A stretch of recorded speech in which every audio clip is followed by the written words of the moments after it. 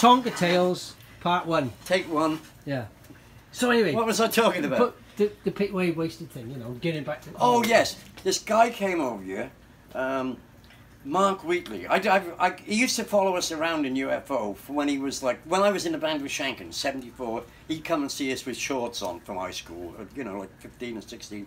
When he left work, left school and went to work, he ended up taking his 2 weeks off every year on the British tour so he could go to every show. So it's all started with Facebook, right? So this guy from been friending me, and I was like, I don't know this Taz Taylor guy. I don't friend people I don't know. You know, what's the point in having 15,000 friends? So he sent me a text or a messenger thing saying that this Mark Wheatley is in Florida, in Sanford. And he's a friend of Pete's, could you call him, use his number? So I did. So we met him at the local pub, and he said, you'll know me when you see me. I couldn't fucking, I said, it's been like 40 years or 35, I mean, people do change. Anyway, he ended up spending the night, and he said, I really love it here. Cut long story short, he moved here. He's still here, and he's still here now. He don't want to ever go back to Brighton.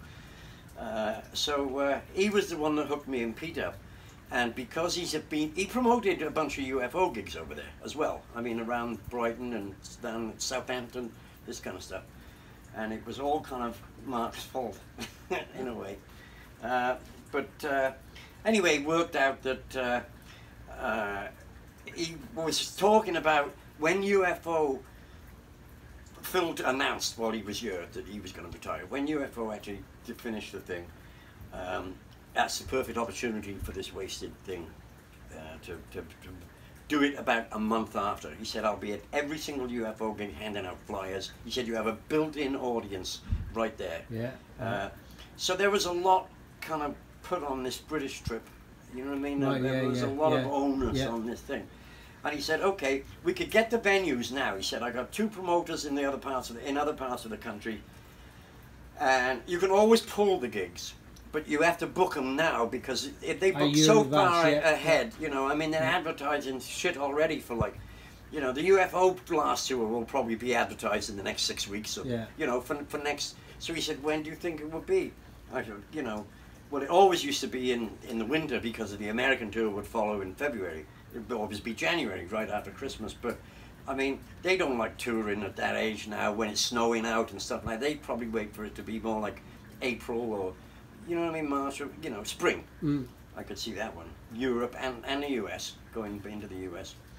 So it was all going to be based on when they announced their dates. We're going to jump straight in right behind it, but unfortunately not to be, because you've got to be careful what you say now. Yeah, I know, I was just going to say that. Yeah. Michael Parkinson interview. Yeah. Brilliant. Yeah. Anyway, so that was where that was going. And I spoke to Andy, he said they haven't got any dates booked in Florida yet. But I'll keep in touch with him and find out what they're doing, because, you know, Dave Ling put a thing up about having other members from UFO on the last tour, like me and Michael and Pete and whoever else, Neil and stuff, whatever. But Phil was like, no Pete, no Michael, no. Really? Yeah. No, we don't want anything to be close to him. But Dave Ling said, well, you've never really had any beefs with Phil about, like they have, you know what I mean? Except for the punch up I told you about in Poland. Yeah. You know, it was all kind of set to go like that. And I still think there could be something done, but not with Pete. And I wouldn't know.